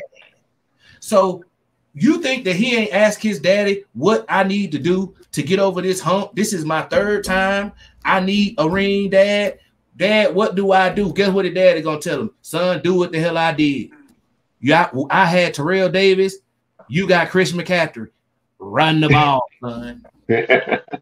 And defensively, we got to make plays. We got to tackle. I think we'll do it. Fred Warner, a beast. I love him. Greenlaw, a monster. You know what I mean? Bosa, we need them. Him and Chase and the rest of them D-line, we need y'all to really get to it. You know them. You know what ammonia is, right? Oh, yeah. Well, we need to put about 50 of them in a water bottle. Y'all need to hit this so you go out there. Hit that. Because we ain't coming out. Don't come out here slow today. Yeah. This other team, this ain't no Detroit Lions. Nah. You cannot afford to come out slow. This right. Powered offense. Teams don't make, we don't, this is not that kind of team. This is the end, bro. If you got a superhero, you need to make him come out before you come out the tunnel. And that's the truth. I think that's gonna happen. I think we match up well with them. You know what I mean? Because they love zones and we like zones. We'll mix up a little pressure on them, but our players, they run and they make the tackle. That's what zone is good for. You know what I mean? And I think that's what we're gonna do. But it's gonna boil down to that running game and making the tackles and making the plays when you need to. Yeah. And I believe that we'll do that. Like I said, I believe that he will check with his dad. He will have given some advice. If I'm not mistaken, I think Mike's there. That's gonna be big for him. It's gonna be big for the team. We deep there now, right? In Vegas. We got man, we got so many people there. Man, we done lit this thing up with the Red Sea, man. Bay Area on the West Coast, so of course, yeah. Yeah, they're right there, right next door. Yeah, man, we off the trip. Man, we ready, man. Like, I get so tired of people talking about this. Brock Purdy ain't this. Listen, man, this is football. The only thing that matters is winning. Now, your personal contracts and shit, that's your money. We can't do nothing with that shit. That's your money. but you go out here and win a ball game for us, son, and you ain't gotta have no money wherever you go. Church. You know what I mean? And I think Purdy can do it. I know we facing the great Patrick Mahomes. Who don't know that? Right? But Patrick has to play. And he better play well, or he gonna be at home. Now that's how great do you think Patrick Mahomes is? Where does he stack up at this point in the history of the game? Shit, he's immaculate. But he's also, listen, he's immaculate. But let's not be fooled. He's in a different generation. Okay. When somebody fall on his legs, guess what they doing? They pointing to the referee. Flag. Oh, it wasn't none of that back when we played. You see what I'm saying? You can't hit a guy and intimidate him no more. Your receivers can run freely. Mm-hmm. See, back then, when Shannon Sharp was playing, Shannon Sharp catch that ball. You know, we trying to come across there with the bow to the head, to the neck, Take the head off. You see type stuff, and he was a baller within all of that happening. So I think that people forget now. They always they talking about numbers and this and that. I was like, yo, I get it. He is by far an amazing talent. But I cannot compare him to guys that come out of a whole nother era and part of this new era. Mm-hmm. Tom was Tom when you can knock somebody completely out. Mm-hmm. You get what I'm saying? Then it changed. Yeah. And he still was him. So his numbers are going to be much better. Of course they're going to be better. You can't touch a receiver. You can't hit nobody. You can't touch nobody. A defensive lineman can't even fall to your knees. If he trying to rush you, he falling down, it's a flag. You get extra down. You get to play more. So how can you compare that guy to these other guys? You know what I mean? Like, obviously, ability-wise, he's awesome. But we ain't going to go by them numbers, bro, because that's skewed. They didn't even count. Listen, and back in some of my statistics, they didn't even count pressures. Oh, okay. Interesting. Yeah. Good point. Yeah. They ain't count pressures, bro. So, come on now. I mean, hey, it's a different game now, man, you know, but he is great. He is super talented. I mean, he has the potential to be named as one of the best if he continues on. Yeah. You know, it only take one play and you may never play again in your life. Yeah. But as far as what he's been doing at the rate he's going, he's gonna have amazing numbers. I know one category he already did that was just amazing, and that's that damn contract. Yeah. Shit. Hey man, the GOAT contract. I almost choked when I saw them zeros. I was like, $500 million to play the same game that I played? What do you mean? That highlight how far the game came along in the last 20 years, bro. Listen, I wanted to say, Mama, what the hell you put a football in my hand for and didn't make me throw it? Quarterback. But hell, I wasn't but 5'11". I wasn't gonna be that nigga anyway. So you know, it is what it is. I appreciate what it is, but yeah, he has the potential, bro. He's up there, but I'm not gonna put him in no Brett Favre, Aaron Rodgers. I'm not putting him in all them categories just yet. Only because of his career. Oh. You know, when he get to like year 8, 9, and he's still on this path, he's a winner. That's no doubt about it. But he's gonna lose to Brock Purdy. It's this kid's time. It's a great story, bro. Like, the kid is awesome, man. They talk that noise all they want to, but listen. And then they say, well, you could have threw any quarterback in there and he could have did the same thing. Boy, quit playing with yourself. No. Do you know? You know, in the NFC Championship, he went down just last year. We couldn't win with Chris. We couldn't win with just run with Chris McCaffrey. You got to understand, it's a team game, bro. Mm-hmm. And he fits perfect for the team. We need one more game out of him today. One more. We about to see. These guys might have played before you, but like a Dan Marino, John Elway. Warren Moon, Jim Kelly, just to throw a couple of them out there, and Joe Montana, come on now, can't forget him. But how do you think they would have played in this type of era? You know what I'm saying? I think they'd have more passing yards. They'd have more. You couldn't touch nobody. You can't touch nobody now. We used to be able to play. Guys used to be able to play. Back then, like what I mean, play. It's like, the one-on-one matchup outside. You look at the Deion's, because they show this all the time. Deion and Andre Rison one-on-one battles out there. Mm-hmm.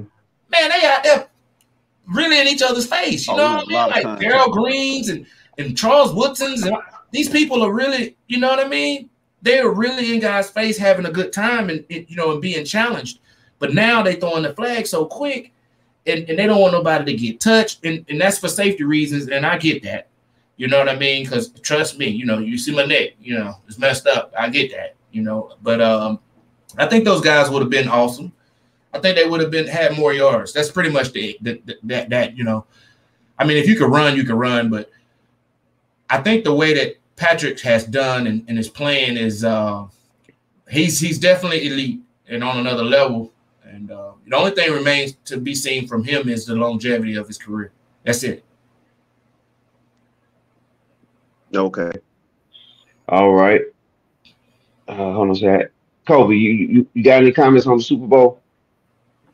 I'm doing predictions, or we just doing comments right now?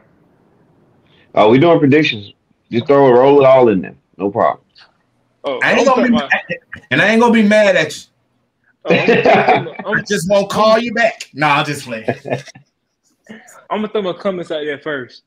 Gotcha. Two great teams, two very talented teams, but one team just have more experience than another. One team has one quarterback I just don't trust as much as I do the other quarterback. One team we thought would have lost 3 weeks ago, week after week after week, and kept on winning. The other team was getting bailed out. So I'll take the Chiefs in a close game, beating the 49ers. And my reason being, don't get too mad at Mr. Jamie. But the reason is I had Chiefs losing against Dolphins. Dolphins, we could argue this year was a better team. Dolphins won. A lot of people had the Bills beating the Chiefs. We could argue that Bills a better team. The Chiefs won on the road twice. Took it to Baltimore. Beat your reigning MVP on the road. Again, 3 times he has beat the odds every single week. The 49ers, Green Bay, didn't look good. The defense decided to take a day off.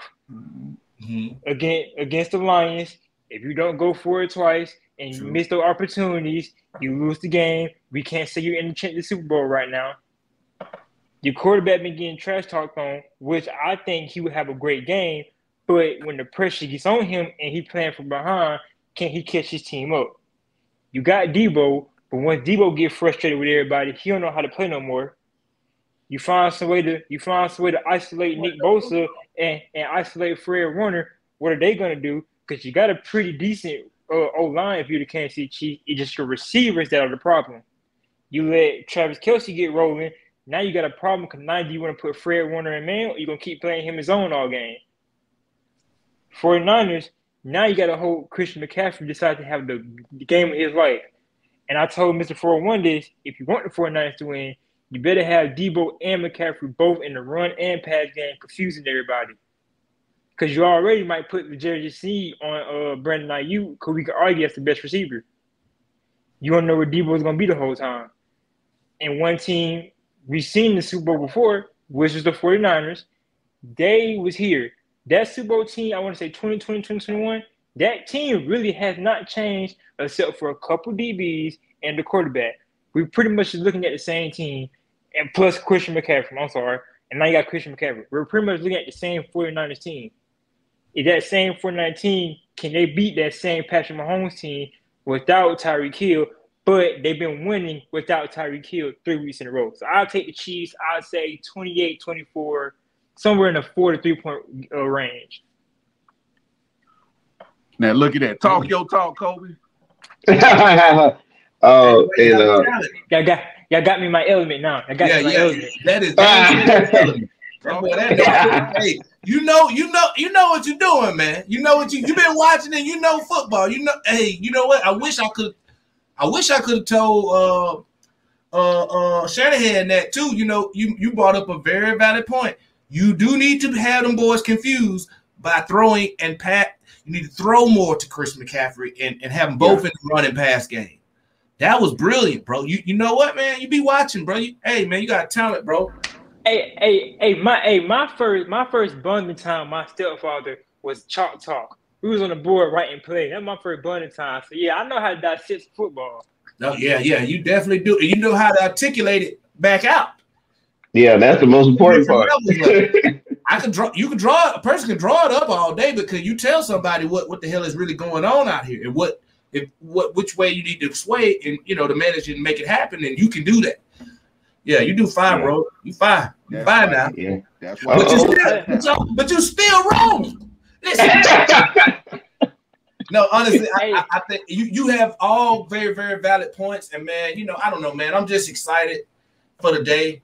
You know what I mean? I can't wait, bro. Like, I couldn't hardly even sleep last night. Opportunity, man. That opportunity is here, bro. Like, it's here. Hey, No it's matter going what. down. There's a million opinions and the spreads and what you did in the past and this and this and this. But man, you get a chance to be there and do it. You can change history. Just imagine you can rewrite it. Yeah. Right there. You know what I mean? How cool is that? If we knew who was gonna win for real, we wouldn't even play the game. That's right. And that spins into the conversation we did have. And I do appreciate Cole from the Low inviting Mr. 41 to his show Thursday night. We talked about a couple things I brought up was the turnover battle. Like, who's gonna win the turnover battle? That's gonna put teams in predicaments. So if 49ers cannot have silly turnovers, things like that, ball control. And then one key about Patrick Mahomes this season, I think his yards per pass is kind of crazy. It looks like it's around 7-8 yards. It's like, that I think he's a why is that? This is the best Super Bowl that we're gonna probably have in a long time. Because this is the thing. You got two different guys. When you play football or anything in the neighborhood, you know what I mean? You typically have this guy that's just really good out there. Yeah. And he's a winner. But we had this other guy who has surprised everybody, and he's a winner as well. So there may be some turnovers, there may be all of that, but it's like, who's gonna rise above everything? Because this is just an awesome game, man. I really like it.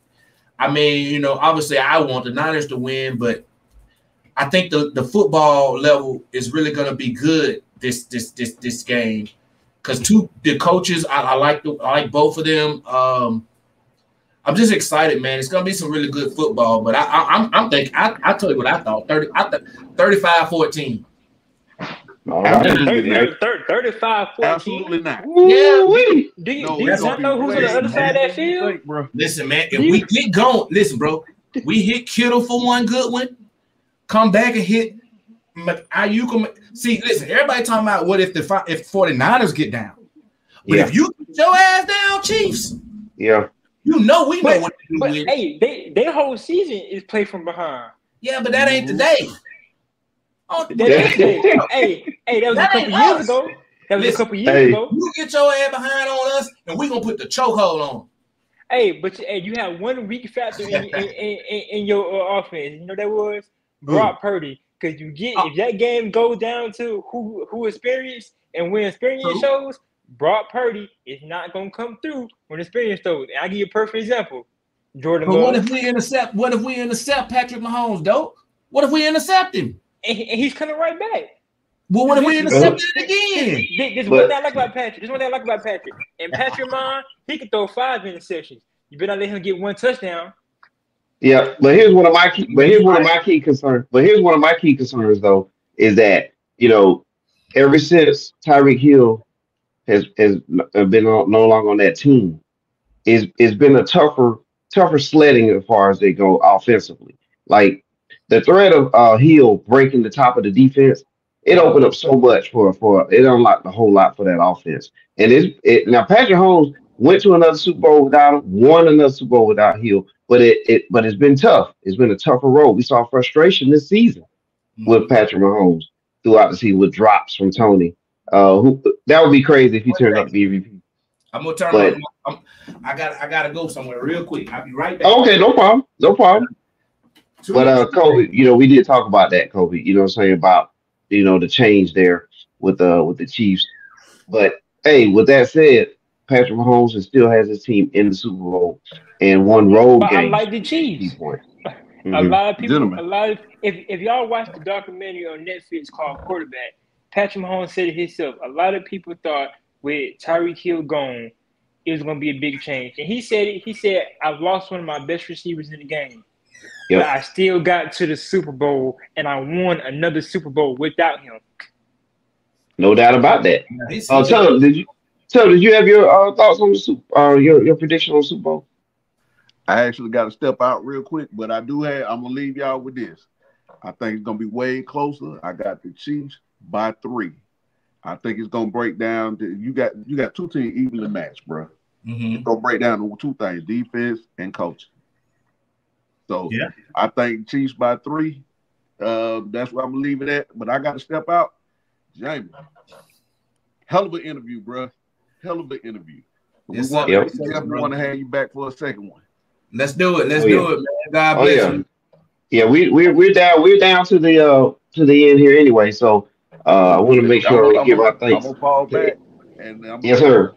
Kobe, you Hot tub. take the helm for me, bro. We appreciate you, Hot Tub. Hey, We'll man, catch you I'll next see week. you. Black History. We coming back at it. Hey, Jamie, we're gonna have you back home, bro. Okay, I no All doubt, right. man. All right, gentlemen. Blessed. All right, Tub. And yes, I had the 49ers win the Super Bowl. I think it's gonna be a close one, but I think the Niners they'll score a late touchdown and win this game. But it has all the recipes of being a great Super Bowl. I like what Tony said. He said two teams are evenly matched, but realistically they're not. But in a way they are. And if we go talent wise, and performance wise, the 49ers got it. But if we go experience wise, been there before, got to play from behind knowledge wise, the Chiefs got it. And realistically, that would make the team evenly matched. Yeah. I think their defense. See, this is the thing. You know, experience wise, yeah, they have some experience, but with them, some of the players on our team have been to this is their second Super Bowls as well. You know what I mean? There's some people on our team as well, but see, my thing is okay. When I look at it from a defensive standpoint, I look at what can we do to stop them on offense. Mahomes gets a lot of plays on broken downs, right? He scrambles around, makes it happen. Well, I feel like we have players that can make that happen. That can make that happen. And I know our defense, you can't just be throwing that ball around left and right, here and there. A mistake could be deadly. You know what I mean? And same for both ways, So in fact, to some point, there is an evenly matched thing. We can't be playing around with their defense like that either. Right. They have a solid defense this year. And we got to stop Chris Jones. We got to, because he just can mess up a lot of stuff. But like you said, overall, I think it'll be a great game, man. Really happy that they made it there. As usual, I got to root for the Niners, you know what I mean? And I'm not really into that close game type shit. Stuff. I think we're gonna put the whammy on them, and because that's what I want, man. I don't want the 10 count. I want the TKO. All right. You want that Mike Tyson? Go ahead. I want that Mike Tyson. Lay him out. Listen, man, I ain't doing no Mayweather to the bed. And you know what I'm saying? And judges and all that, man. He on the floor. They on the floor. They got 14 points. We got 35. It's time for them to go home. E40 gonna come rush down on stage on the field, take over. We wild, man. Yes, not a game. All right. Wait, look, Jamie, I appreciate you being on. Appreciate Cole from the low. Appreciate Hot Tub Tone. Appreciate everybody who tuned in and watched. Appreciate everybody who hit the subscribe, the like, the share. I mean, what an episode, man! And we definitely appreciate you pulling back the curtain, sharing some important messages to all of our listeners, man. You definitely a real one, man, and definitely have to have you back. Please come back. Oh, I definitely will, man. And we'll get Brother Kobe my info and stuff. You know what I mean? And we try to get him rolling too, man. I appreciate y'all, man. And Kobe, like I said, man, hey man, you very, very, very, very, very extremely knowledgeable about the game, and you bring up some very, very good points. You got me thinking, and I'm gonna be thinking about it when I'm watching the game. Like, boy, Young Buck told me that, but he said it. You know what he talking, but you know what you're talking about. I mean, I know the lingo, and I know what's going on, man. And much success to you. Like I said, I was telling him I will get you my number, and however I can help you out, bro, just hit my line, bro. I got you. Thank you. Oh man, excellent. All right. Well, for Cole for the low, Mr. 401, and NFL legend Jamie Winborn.